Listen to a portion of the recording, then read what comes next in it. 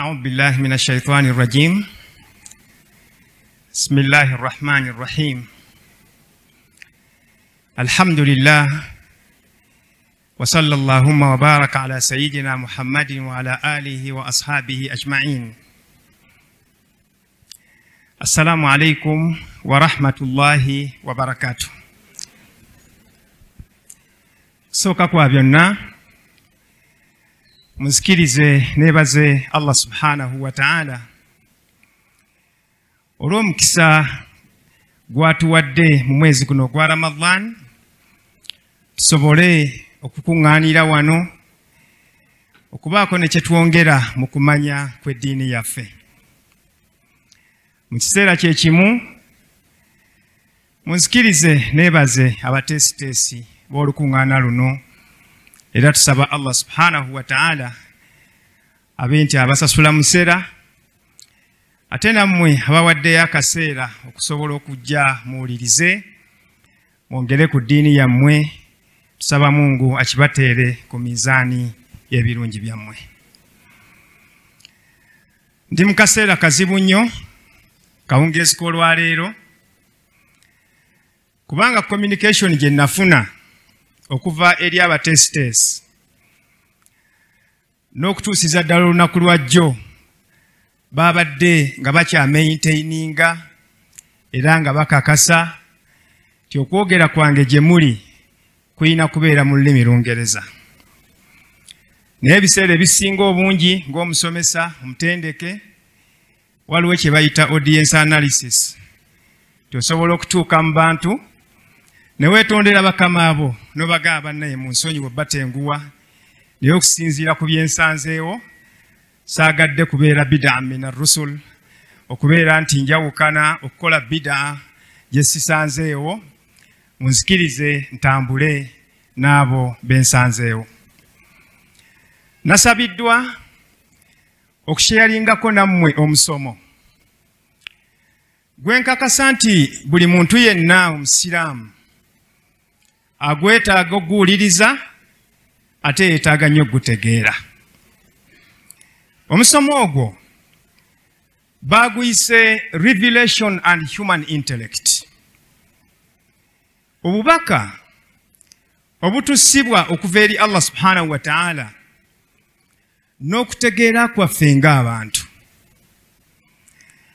Ddi omuntu lwakozesa okutegeera kwe mu kutegeera obubaka obwamussibwako.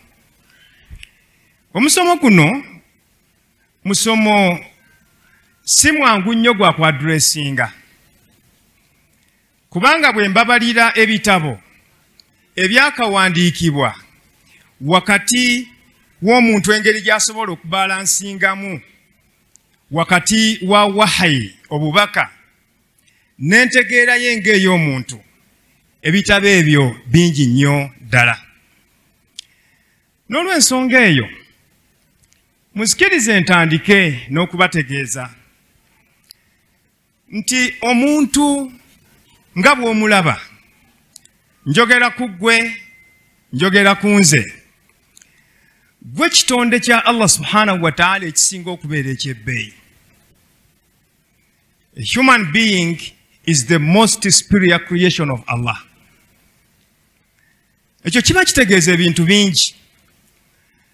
Ebimu ku ebyo kye bitegeeza okuba nti ogezaako weetunuulire, reflecting weetunulemu, weebuze ekibuuzo, a anta khalifatullahi fil ardh, ddala gwe musigire wa Allah mu nsi, okuba nti yakulonda okuba nti mu bitonde byonna bye yatonda gwe kitonde ekisinga okubeera superior. Amateeka ga Qur'ani bw'ogatunuulira gonna gonna gakakasa ekyo. Katonda bw'agamba mu suratul Baqara aya ya 29, huwa alladhi khalaqa lakum ma fil ardi jami'a, Katonda ye yabatondera mu nsi ebintu byonna. Kiba kitegeeza nti ebintu byonna bwe bangwanga Katonda yabitondera ffe, kitegeeza nti ffe abali ku ntikko y'ebitonde bya Mungu subhanahu wa ta'ala byonna. Era bw'ogenda ne mu suratul Isra Katonda ayongera okukonfaminga ekyo n'agamba nti walakad karramna bani Adam. Omwana Adamu Katonda yamusitula. Katonda yamuwa ekitiibwa. N'amufuula wankizo ku lukalu ne ku nnyanja. N'amuwa ebyengera bingi. N'amusitula n'ebirungi bingi ku ebyo Allah subhanahu wa ta'ala bye yawa abantu abalala. Eyo point bw'omala ogitegeera, ate njagala ne point eno ogitegeere. Nti oluvannyuma lw'okuba nti gwe osinga okuba ekitonde eky'ebbeeyi mu bitonde bya Mungu, ate Katonda ayina ekiyungo oba alina ekitundu ekisinga okubeera nga kyekyebbeeyi mu ggwe. Ge magezi go. Ye human intellect. Era y'ensonga lwaki nti ffe abashariya tugamba al-aqlu manatu taklif. Omuntu abeera nga takyategeera takakibwa. Tewabaawo obligation ya ddiini yonna emukakasibwako. Kiba kitegeeza nti Katonda subhanahu wa ta'ala oluvannyuma lw'okuba nti akusukulumiza akufudde omuntu ate yakuwa amagezi. Amagezi ago ge yakuteekamu okuba nti oyawula wakati w'ekirungi n'ekibi, ekyo kye kikufuulira ddala omuntu. Kati bw'omala okuba nti ekyo kyennyini okitegedde, ojja kwesanga nti oddiini yaffe ey'Obusiraamu yajja okukuuma ensonga 5 ng'ezo z'ensonga tetuzikubako kalulu. Ensonga esooka, Obusiraamu bwajja okukuuma eddiini yo. Ensonga lwaki abatera okumpulirizaako, tuli baddembe okuinteractinga n'abantu ab'amadiini amalala mu bintu byonna. Naye bwe tutuuka ku nsonga y'eddiini tetugikubako kalulu. Awo we tugirayo kaadi yaffe egamba lakum diinukum waliya diini. Mukwate eryammwe naffe lino ly'eryaffe Allah subhanahu wa ta'ala lyatulondera. Ekyokubiri, omuntu akakasibwako okukuuma obulamu bwe. Era ndowooza kinkoze bulungi okuba nti bakulembeza Dr. Namala ow'ebyobulamu. Omuntu akakasibwako okumakinga sure nti obulamu bwo buli mu good form. Bw'olwala genda bakujjanjabe. Wejjeewo consolation zino eza bulijjo nti kirabika obwo bulwadde bwange. Obulwadde ne bukusiira okumala ebbanga ng'oli awo olina ebibuuzo bye weebuuza ate gwe kennyini bwe weewa ansa kyokka nga toli musawo. Allah subhanahu wa ta'ala yatukakasaako okubeera nti tukuuma obulamu bwaffe. Ekyokusatu, Mungu subhanahu wa ta'ala yatukakasaako okukuuma endyo zaffe, families. Era ndowooza gwe musomo hajati gwabaddeko. Tubalansinga tutya wakati wa family n'ebirala bye tukola. Ennaku zino mu management, mu bintu ebisinga okuba nti kati topics eziri ku center stage, it is home family balance. Abantu abamu emirimu gibamazeewo nnyo at the expense of their families. Ate omulala n'omusanga nga ate yali ku family, ate ebyokugenda okuba nti ayinako kyayongerako, ate nga nakyo kyakikoze eki akignorinze. Kati olwaleero mu management mu bintu byebateekako nnyo essira, bw'obanga oli mukozesa wange obalansinga otya obudde okuba nti nja kujja nkola omulimu gwo at the same time nzireyo tunuleko ku mukyala wange nga tebunnaziba. Mu kiseera kye kimu abaana bange bandabeko nga tebunnaba kuziba, nsobole okuba nti mbaako n'akadde akainteractingako n'abaana bange. Kubanga family y'ensonga ey'okusatu Obusiraamu bwe byajja okubeera nti bukuumibwa. Ebukuuma. Ekyokuna ye intellect. Amagezi gaffe. Basebo ne bannyabo, kikulu nnyo omuntu yenna waali okubeera nti afaayo nnyo okulaba nti essaawa yonna ali mu mbeera etegeera. Okuggyako nga weebase oba ng'ogezeseddwa na bulwadde. Kibi nnyo okuba nti Katonda yakuwa amagezi gagategeera bulungi ate n'okola ebintu ebikkakkanya okutegeerako. Kyewuunyisa nnyo mu generation eno okusangayo omuvubuka akyakkiririza mu kunywa enjaga, akyakkiririza mu kulya amayirungi, nga yeewa ensonga ennafunafu nti simanyi enjaga zinyongeramu amaanyi g'ensonga z'ekisenge n'ebirala. Ne weerabira nti ekyo kyokola oli ku bwongo obwo oli mu kubukkakkanya, so nga kyekiyungo oba kyekitundu ekisinga okuba nti kyekyobuvunaanyizibwa, kyekisinga okubeera nti kyekyebbeeyi ku ebyo Allah subhanahu wa ta'ala bye yakuwa.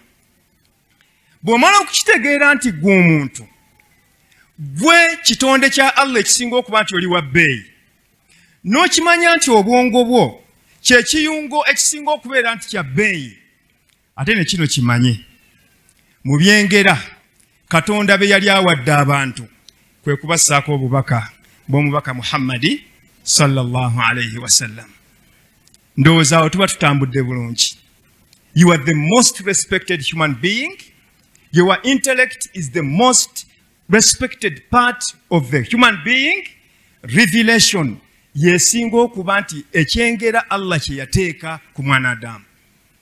Mungu subhanahu wa ta'ala mu suratu Ali Imran yakakasa ebigambo ebyo. Yagamba nti lakad manna Allahu ala almu'minin idh ba'atha fihim rasulan min anfusihim. Allah subhanahu wa ta'ala yawe ekyengera kinene nnyo kubakkiriza. Ayogera ku nze, ayogera ku ggwe. Kyengera ki? Idh ba'atha fihim rasulan. Okuba nti yakusindikira omubaka Muhammadi sallallahu alayhi wasallam ng'aleese obubaka okuva eri Allah, ng'obubaka obwo abukusomera bukutukuze, asobola okubeera nti akuyigiriza ekitabo kya Qur'an ate akuyigirize ne sunna ze sallallahu alayhi wasallam. Njagala okukakasa nti na introduction eyo omuntu asobola okulaba obukulu bwa topiki eno. Bw'obanga gwe omuntu gw'osinga okuba ekitonde eky'amaanyi eky'ebbeeyi, kati olina ebintu bibiri byonna nga bikulu, okutegeera kwo kukulu, ate n'obubaka Mungu subhanahu wa ta'ala bwe yakussaako nabwo bukulu. Tubulaba nti abaatusooka mu kunoonyereza abamu bafuna confusion obalansinga otya wakati w'obubaka n'entegeerayo ng'omuntu. Waliwo omuntu atuuka ekiseera ng'ayinza okulowooza nti agenda kukozesa amagezi ge teyeetaaga bubaka okuva eri Katonda. Nze nnyinako we nnali nga nkyali muyizi, omu ku basomesa baffe nga yasoma nnyo philosophy, naye yatuukanga ekiseera ng'atukyalenyinga n'agamba, why do you make Allah too busy? Lwaki osaala esswala 5 olunaku? Katonda alina other things to look at. Ndowooza olaba entegeera y'omuntu bw'etandika okumuwabako. Kubanga Mungu amuwadde okutegeera, kati atandise okukwesyoninga obubaka okuva eri Allah subhanahu wa ta'ala. N'olw'ensonga eyo ojja kwesanga nti omuntu okuba nti ategeera obubaka n'engeri gy'alina okuba nti akozesaamu obwongo bwe kikulu nnyo okuba nga twebuuza tusisinkanirawa. Mu context yaffe ya Uganda, manye bakuwa akapapula kano kitegeeza tandika okusala ku byoyogera. Naye ngenda kujjayo points nga 2-3 ezisummarizing omusomo gwange. Njagala okukakasa nti mu Uganda wano tutwala ebiseera bingi ku nsonga nze zendowooza nti si nkulu. Era njagala okwebaza Muslim Channel nga ngamba nti ndowooza omusomo ogufaanaganako nga guno gwe kusinga okwetaaga nti obusiraamu bwa Uganda bwatuuka dda okuba nti bulina a Muslim think tank, okuba nti tusobola okulowooza ne tutunuulira Allah subhanahu wa ta'ala yatussaako kino. Naye abamanyi baffe ab'e Uganda bwe musoma aya ne musoma hadithi mutuyamba mutya okubeera nti omusiraamu w'e Uganda apracticing obusiraamu bwe mu secular country ng'eya Uganda? Eyo ye point yange esooka. Point ey'okubiri, ojja kwesanga nti twagala nnyo okuimportinga ebintu okuva wabweru. Ekimu ku bintu bye tuimportinga ennyo ze fatwa. Sheikh gundi yagamba bwati okuva mu nsi bweti. Sheikh gundi yagamba bwati okuva mu nsi bweti. Bwe tubanga tuli mu layini ya ibada, it's okay. Naye bwe tubanga tuli mu layini ya muamalat, tuli mu ahwalu shakhsiya, nsonga za bufumbo, nsonga za kusuubula, tuyinza okugamba nti nedda, tuyinza okubanga twetaaga omumanyi waffe ow'e Uganda atubuulire ti bw'osoma aya eno ogiteeka otya mu nkola wano mu Uganda. Ku makya ga leero Mungu ayinza okuba ampadde okulabikirwa ku kye ngenda okwogera mu maaso gammwe. Sheikh Kyeyune mmanyi omumanyi gwe bayita Sheikh Salih al-Maghamisi. Olunaku lwa leero mbadde mpulira clip ye. Mu bigambo by'ayogedde agambye yeegomba nga Mungu tannamujjulula wabeeyo amadhhab, wabeeyo school of thought nga yo mpya ng'oggyeko ez'aba Shafi'i ba Ahmad n'abalala eddemu esome ayati za Qur'an ne sunna z'omubaka Muhammad sallallahu alayhi wa sallam etunuulire mu kye bayita time space dispensation tubiteeka tutya mu nkola. Ekyo tukisobola kukituukako okuggyako nga tukozesezza entegeera yaffe ngeri gye tuyinza okuba nga tugiteeka mu mbeera gye tuwangaaliramu. Mabegakaawo nabadde Malaysia. Naye mu nkulaakulana yaabwe gye njagala okulireetinga n'engeri gye tukozesaamu obwongo bwaffe. Bayina kye bayita Twin Towers yaabwe bagiyita Petronas. Ndowooza abagendako e Malaysia mugimanyi. Kizimbe kiwanvu nnyo. Naye bwe baleeta ba engineers okuva e Japan, okuva e China n'ewalala, Mahathir Muhammad buli engineer omu omu Japan, buli engineer omu omu China yamuteekako aba Malaysia 10 ng'omulimu gwabwe kumusomako notes. Kasita baamala okuzimba Petronas eyo Twin Tower yaabwe, ba engineer bonna bali byajje bweru n'abagamba mugende. Kati tusobola okuba nga tulilayinga ku local human resource okuzimba Malaysia. Njagala okubuuza ekibuuzo. Okuviira ddala ku mulembe gwa Idi Amin, bamasheekhe waffe baatandika okugenda ebweru e Uganda okusoma.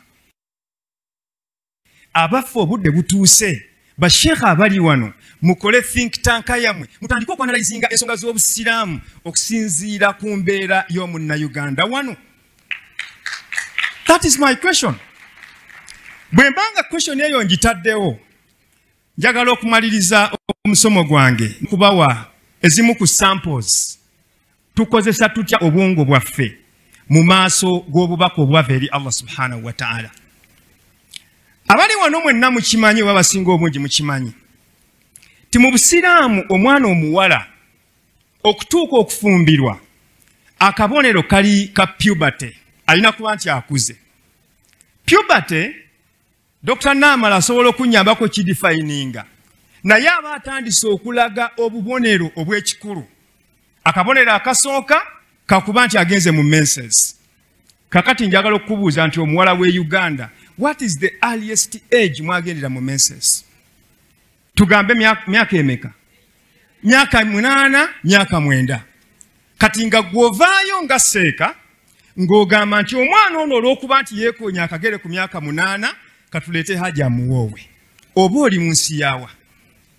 Kati bw'otunuulira amateeka gaffe aga Uganda gagamba nti 18 years.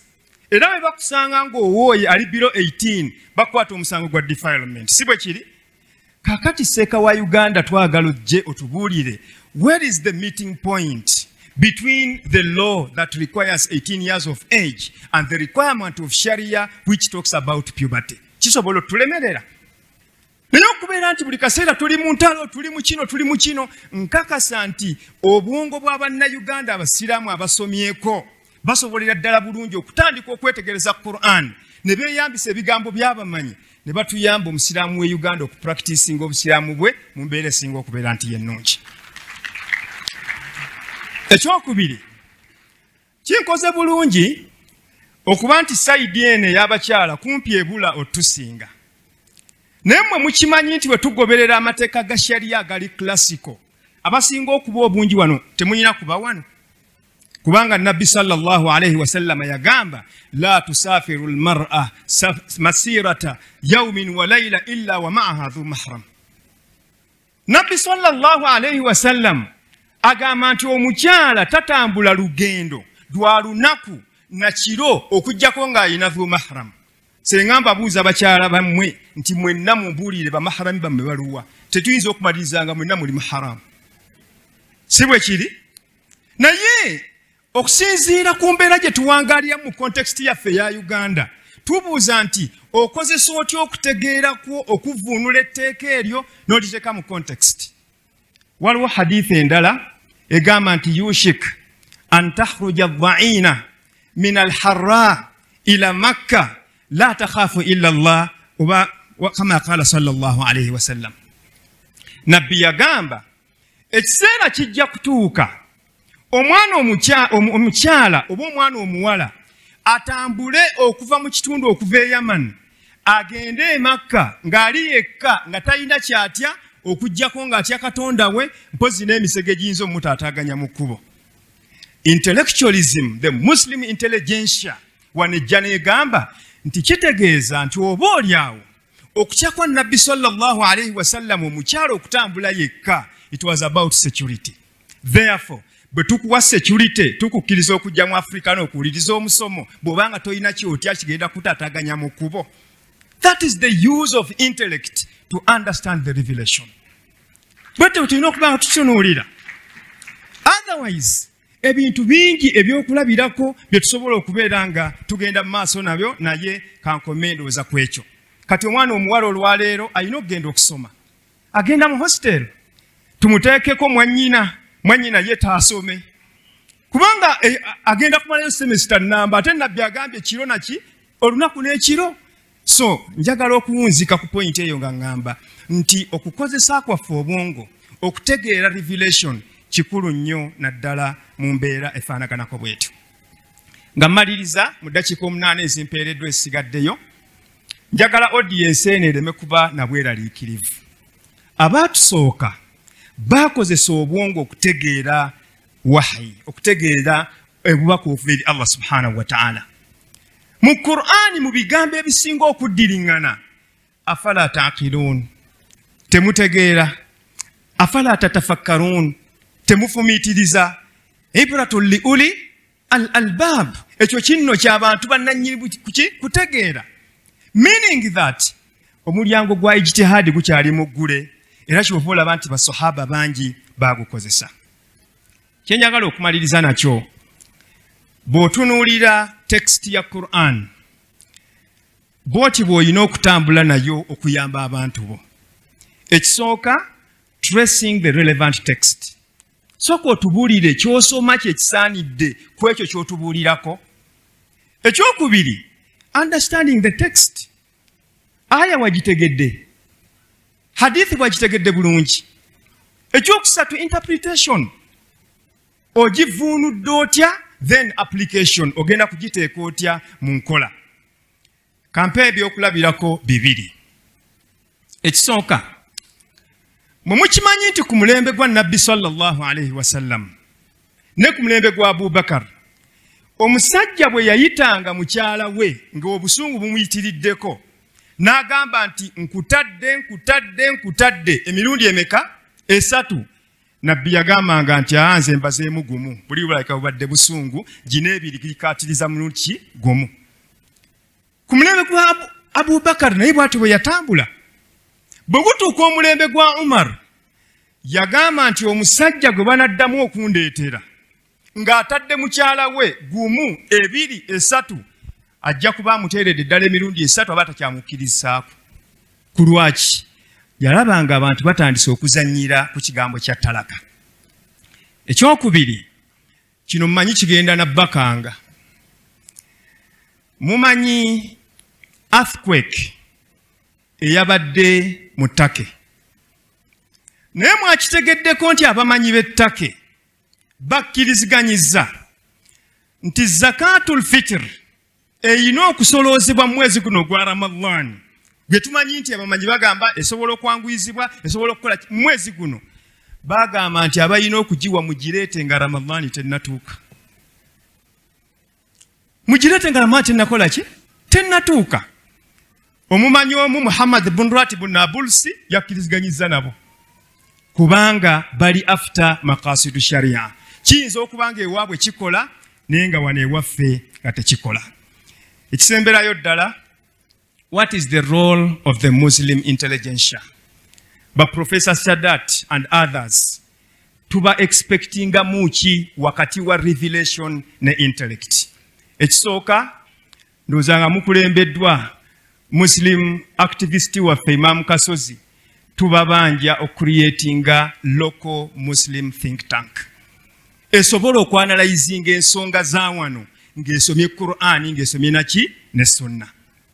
Ekyokubiri, nsaba nnyo Allah asobozese Muslim community ye Uganda efulumye abamanyi abasobola okutunuulira amateeka ga Qur'an n'amateeka ga sunna bafaanaganeko nga Umar bin al-Khattab radiyallahu anhu. Umar yasooka okuleeta principle ya athuluthul baqi. Imam Kyebune si bwe kiri thuluthul baqi Qur'ani teyakyogerako ako kaffe k'abamanyi naye yasooka okugamba nti bw'otunuulira mu mbeera eno Katonda yali tategeeza kimu kyakusatu yali ategeeza kimu kyakusatu ekya remainder. Kasemberayo ddala saba nnyo Allah subhanahu wa ta'ala asobozese abamanyi ba wano batuuke ku extent Hassan mutabani wa Ali gye yatuukako. Mukimanyi bulungi mwenna ti omuntu yenna bw'atta omuntu mu Busiraamu naye alina kukola ki? Alina kuttibwa.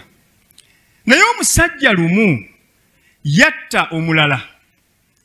Kakati eyatta ne yeekweka. Gwe baasanga ku crime scene baamusanga ng'akutte ekiso kiriko omusaayi nga n'okutiribira. Of course, Dr. Sadati ava mu mateeka. I think that is the strongest circumstantial evidence. Bakusanze ku crime scene, olina ekiso kiriko omusaayi, mu maaso go waliwo omuntu gwe baakasala. Era wallahi naye bwe baamukwata ne bamutwala ewa Ali, teyeegaana. Yagamba mukama wange nze namusse. Naye baabagenda okugamba nti wakatabna alayhim fiha anna nafsa binnafsi. Naawe genda bakutte. Omusajja omulala jadduka agamba nti la taqtuluhu. Banneete mutta oyo si ye yasse. Ana alladhi qataltuhu, nze namusse. Imaamu Ali bambi naye ne bimutabukako. Gwe basanze ku crime scene alowooza ye yasse ate omulala ga nti temutta nze nakoze eki? Nze nasse. N'alindamu akaseera katono. N'abuuza mutabani we Hassan, nkoze ntya? Etteeka liri clear. Ono akonfesinze si bwe kiri? Akakasizza nti nze nasse kitegeeza attibwe. Naye Hassan radiyallahu anhuma ne kitaawe yamugamba nti taata, in kaana qad qatala nafsan, bw'aba ono azze n'akonfesinga bw'agamba nti asse muntu, fa innahu kad ahya nafsan, ate awonyezza ki? Omwoyo guli innocent. Kubanga senga tazze n'akonfesinga waliwo omwoyo guli innocent gwe tuba tetugenda okutta.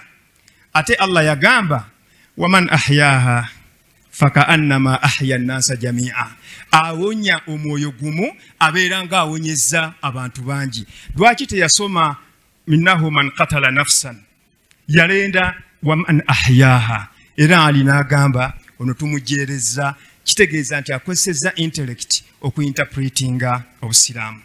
Saba Allah subhanahu wa ta'ala n'ebigambo ebyo atusobozese okuba tutegeera eddiini yaffe, ate tumanye obwongo bw'omuntu bukomawa. Obwongo bw'omuntu tebukusukkako okubeera nti ate otandika okukwestioninga ebintu bingi, wabula olina bukozesa okutegeera obubaka obwakusibwako. Assalamu alaikum wa rahmatullahi wa barakatuh. Wa alaikum assalam wa rahmatullahi wa barakatuh.